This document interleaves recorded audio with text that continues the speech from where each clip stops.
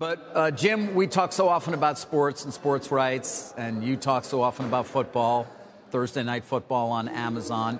It's a story right now, as it always is, as the bundle continues to unravel. Sports, perhaps the glue that holds it together, but at the same time, given its cost, one of the reasons why people may be choosing to cut the cord. And I asked Malone sort of where we are in that evolution and how he sees things playing out when it comes to all-important sports rights and sports viewing.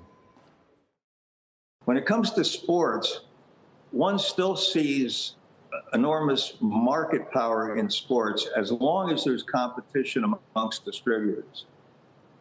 So that if a distributor feels like he has to have it or he's going to lose a meaningful number of his customers to somebody else, to a competitor, he'll pay the price and hope that everybody pays the same price so that there's no competitive disadvantage. The problem with that is you end up with a total bundle cost that just starts to drive people away from the bundle in total. I mean, for instance, Formula One is a sport that I'm fairly familiar with. And the strategy of, do you move Formula One over to streaming and get paid a lot of money by a streamer, or do you continue to bifurcate it, have a lot of it on broadcast television or free to air, let's call it?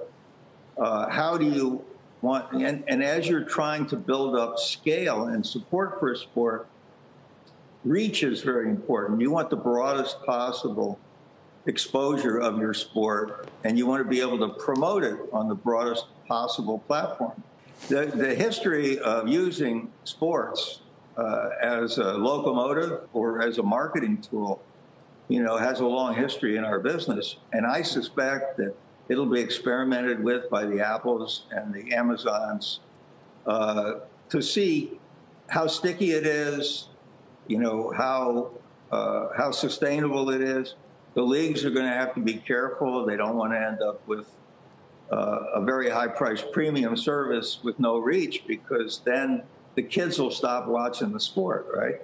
So it's and the guys who run these leagues are very smart guys, and they've got this pretty well figured out, how to balance reach, promotion with their short-term economics.